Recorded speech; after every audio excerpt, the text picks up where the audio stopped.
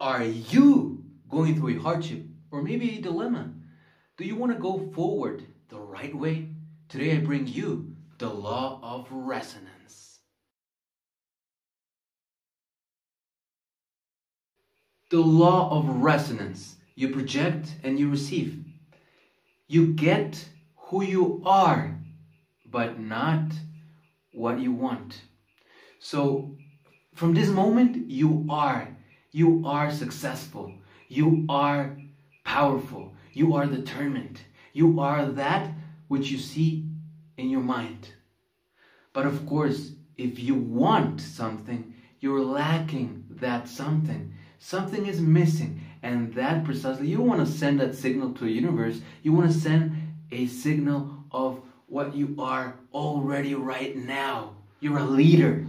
You are empowerment, the boss of your own dreams, of your own project in your mental spectrum. That's who you are right now.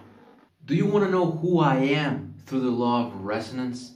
Of course, I am my thoughts, my words, my actions. Why? Because they are the ones that create my reality. You and me, we're observers. We observe ourselves through the world we create. So what kind of world are we creating every single day? Because reality is a related phenomenon. Related to what? Precisely to our thoughts, our words, and our actions. Whoops, somebody wanted to be in the video. Why? Because he is resonating love. He is love.